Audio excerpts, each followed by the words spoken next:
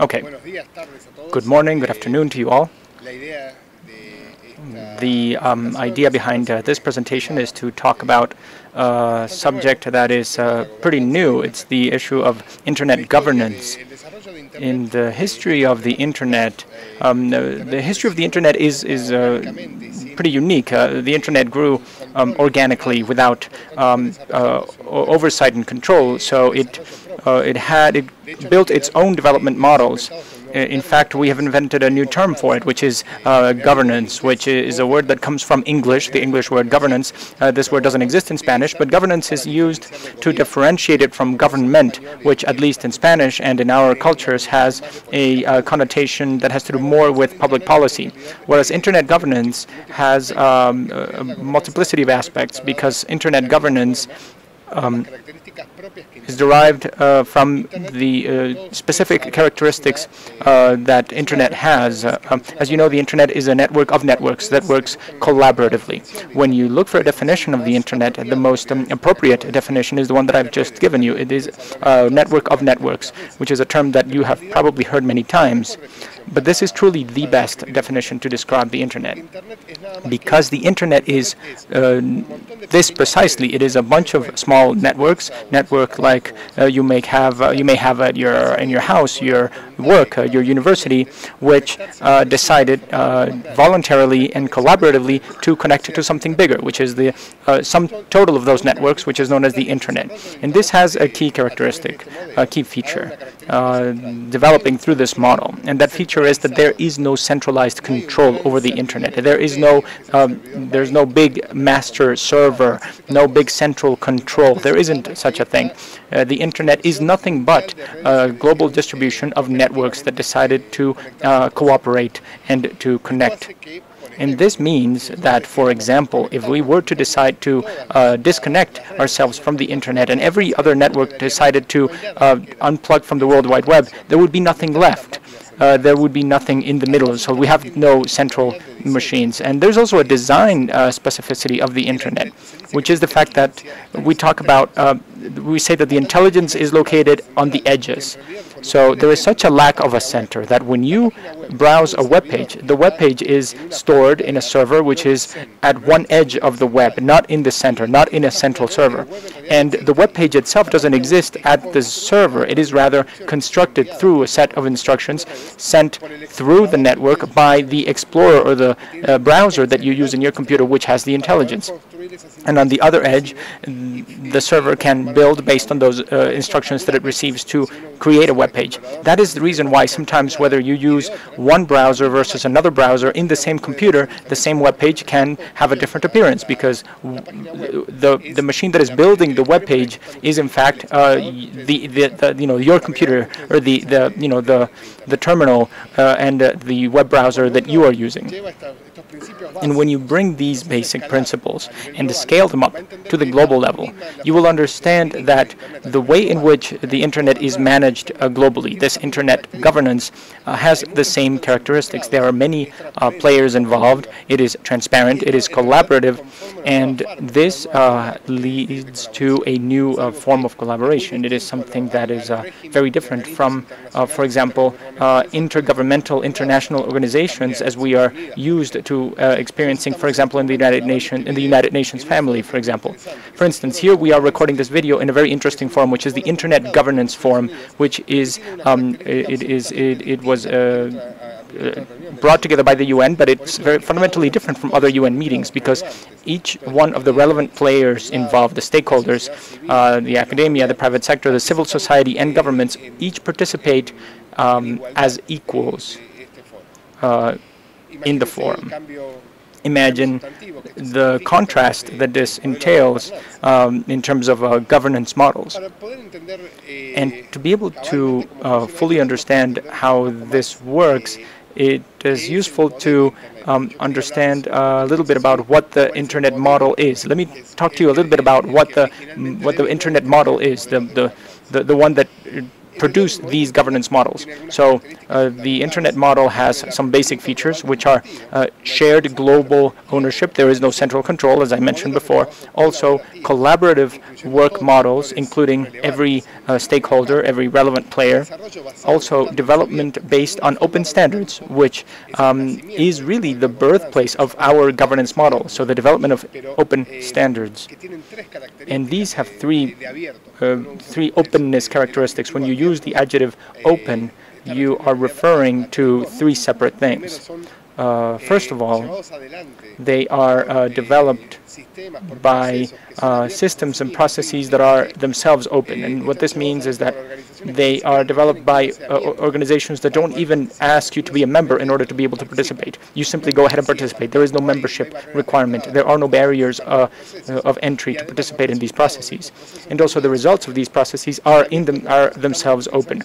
The standards that we use in the Internet are open in two additional senses. One is the specifications are known by everybody. So the protocols that are the result of these standard development processes. For example, IP, the Internet Protocol that we all know, or the POP or SMTP, all those Ps that you are used to working with are each examples of this model for standard development.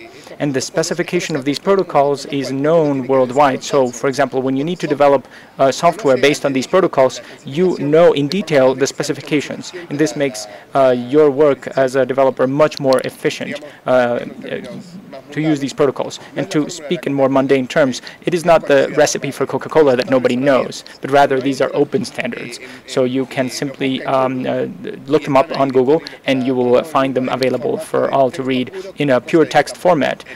So that not even the software that you use to read them is an inconvenience or a barrier. The second openness characteristic is that they are not licensed, which means that we don't have to pay royalties in order to use them. Imagine how different it would be to develop for the Internet if every time that we use Internet Protocol or any of the family of protocols that are used on the Internet, we had to pay a US penny. We certainly would not have reached the number of users that we have achieved as quickly as we have. So this feature of openness, and openness not in a 90s neoliberal sense of openness, but open in the sense that I've just explained, that it is open and transparent and participatory, is again a central feature of the development of the Internet. But the second central characteristic that these governance structures has is what in English is known as bottom-up, which literally means from the bottom upwards in Spanish, but there's no proper way of translating it, just like we had with governance, which is a term that we had to invent in Spanish. Even in Spanish, the notion of bottom-up may be easier to understand in English because it is an existing concept in English. But what bottom-up means, basically, is that instead of things being imposed from the top, these are development models that take into account what the base is, what the grassroots need, and that is what drives the governance model. So they are built from the bottom up. Now, the policies, not in terms of public policy, but in terms of procedures and the technologies themselves and the standards that are used on the Internet are all based on these concepts. And that is a shift. It is a shift that, when it comes to thinking about governance models, is a shift that needs to be taken into account. And it is also critical to understand that these characteristics are vital for the continual development of the Internet, and they need to be preserved. And much of the struggle, much of our day-to-day work has to do with preserving these central characteristics of the Internet in order to be able to keep Internet or the Internet as a catalyst for growth and for innovation. We always say that so in the history of humanity, no technology has been adopted as quickly as the Internet. And by quickly, I mean in historical terms. And now we have achieved 2.5 billion users. Sketching some quick math will allow us to well congratulate ourselves from doing it so quickly. We have the record of technology adoption. But at the same time, it means that there are still 5 billion people who are not connected to the Internet, which means that we have a daunting task, and it is critical to maintain those characteristics of the internet in order to be able to connect as many people as possible. And there are three main characteristics. I insisted on openness, but access and transparency are the two other characteristics that are also central. And in this regard, there are many ongoing debates in many different forums that make it very important to participate. Remember that there are no membership requirements to participate in these things, so all of you are invited to participate. But participating and becoming involved entails becoming a part of the creation of the future of the internet. And for that reason, with those characteristics and the transformational capacity that the internet has, you are joining in what the future of humanity is going to look like. So we are, as I said, in a very important venue for internet governance, which is the Internet Governance Forum. And the Internet Governance Forum is, as I said, a forum that is gathered by the UN General Secretary every year. This year it is taking place in the city of Baku in Azerbaijan. It is the 7th Internet Governance Forum. And it is a forum that was the product of a process that was also led by another organization that is part of the UN family, which is the International Telecommunications Union, which between 2002 and 2005 carried out what we know now as the World Summit on the Society of Information. And this wasn't the case from the beginning, but it took a lot of hard work. We achieved a forum that was multi-participatory, so having all relevant actors participate in the same forum. And I say that it wasn't easy in the beginning because the process that took us 3 years wound up being much more participatory than the way it began.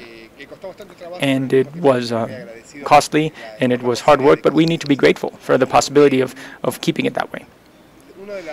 One of the or rather the concluding document of the World Information Society Summit is known as the Tunisia Agenda, because the last meeting was in Tunisia. And among the many points, it recommends the creation of the Internet Governance Forum, which is where we are today. And this forum was initially established for a period of 5 years, and it concluded 2 years ago. So it was the 2006, 2008, 09, 10 were the 5 that were originally foreseen, and they happened in Athens, Rio de Janeiro, Hyderabad, Sharm el-Sheikh in Egypt, and the 5th was in Vilnius in Lithuania. And it was concluded that the forum had been successful enough to renew its mandate for 5 more years. So now we are in the second series of Internet Governance Forums. And the Internet Governance Forum, for you to understand these new governance models, has some unique features that are worth mentioning. First, as I said before, the fact that despite the fact that it is a forum organized by an intergovernmental organization, which is the United Nations, the forum itself is open to all participants equally, and this is a very important feature. The second central feature is that it is strictly a forum. That is, it is a place for debate and discussion of best practices, recommendations, experiences, etc., but not a decision-making venue. And this is rather surprising for everybody, traveling so many miles to know that we're not going to make any decisions about anything. And most of all, it is surprising for governments who are used to a different process.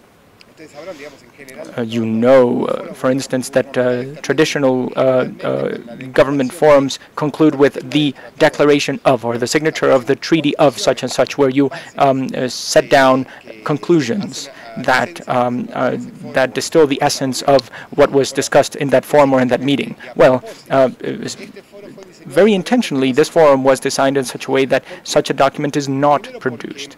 And this is so for a number of reasons. First of all, we understood that it was much more valuable to simply be able to share experiences and to share best practices. And that this, in an iterative process over the years, would lead us to better results, better conclusions than the need to force an agreement every time we met. But also for practical reasons. In general, intergovernmental meetings that conclude in the signature of a treaty or a declaration have a rather perverse mechanics, because you either arrive at the meeting with a previously agreed upon document, case in which whatever is debated in the meeting is irrelevant, or if it was impossible to reach that agreement before because governments could not agree on a document to bring to the meeting, then what happens is that while the the substantive issues are being debated during the meeting, in a separate room behind closed doors, there are 5 people who are discussing the document that will be signed. So whatever we say in the meeting is also irrelevant. Therefore, in order to make the discussions substantive, we decided that one of the necessary requirements is that no decisions were made. And not making decisions makes it so that what is discussed is actually much more relevant than otherwise. And that is really the experiment that we are in the midst of. What we do, however, is to draw some conclusions. They're not conclusions as such, but we report what was discussed. And it's very interesting to read these reports. They are available at www.intgovforum.org. And it is so interesting because the reports basically say, well, some people said A, some people said Z, and a bunch of people said things between A and Z, so other letters in the alphabet in the middle. But there isn't an overarching conclusion. Not even in that report. We don't even say that A's conclusion was more important than Z's. No, we simply say A, B, C, D, E, F were said up to Z. And those were the opinions that were expressed. And over time, this governance system has produced very good results. And similarly, this isn't the only venue for governance at the Internet. Internet, by its very nature, due to these characteristics that I referred to before, since it is dispersed, it is not centralized, it doesn't have a single governance body. There is what we know as the Internet ecosystem, where there are multiple players that intervene in at different levels, and each contributes for this global Internet governance. But these are not necessarily coordinated, so each of these things happens in parallel. We identified, and in my presentation you will be able to see the charts, but we've identified 6 different venues that have to do with Internet governance. One has to do with the development of standards, which is what I was mentioning earlier. Another group that has to do with those groups that administer domain names and numbers, domain names such as www.suchandsuch.com or IP addresses in the versions IPv4 and IPv6. Also those who work on developing global policies as well as local and regional policies, be they intergovernmental bodies or not, be they from the NGO sector as well. So the group of institutions that work on education and capacity building, specifically, users are another very important group, as well as those who are service providers, especially here the private sector, the business sector that provides Internet services. So in the presentation that you will get a chance to see while you're watching this video, you will see each of these sectors at some level of detail. But you will also see that many of these groups it isn't even one of the players that participates, but rather governments, the private sector, the civil society, and the technical communities. Different actors blend in different ways to produce each of these groups, and they produce different results. And it is the interaction under the framework of this big umbrella of the various players produces various venues for Internet governance. Now, to summarize, the Internet Governance Forum that we are participating in today is not the central body for Internet governance, but rather it is a venue where each of these instances that you see in the chart meet once per year to share experiences and best practices. And that's all that it is, with no conclusions.